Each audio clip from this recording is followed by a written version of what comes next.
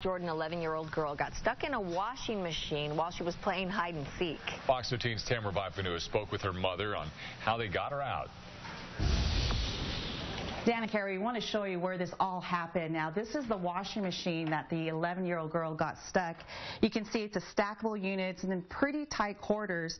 And it's a spot she thought would conceal her during a game of hide and seek, but when a lot of time passed and no one could track her down, the girl tried to climb back out but realized that she was in trouble. Now, the girl's aunt was home at the time and tried to pull her out. At one point, they used butter, peanut butter, and ice, but no luck. Mom finally came home and realized that they wouldn't be able to do this alone. At that time, you can imagine her daughter was panicking. She couldn't breathe, so Mom decided to call 911.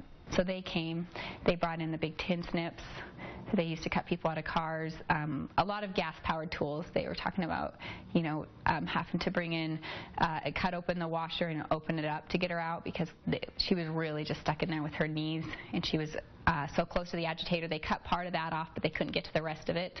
Well, gratefully, the girl is doing okay. She did not have to go to the hospital.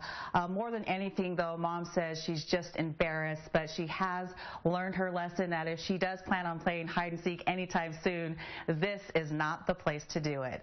In South Jordan, Tamara Vaifanua, Fox 13 News, Utah. Our continual winter inversions that lead to bad air quality.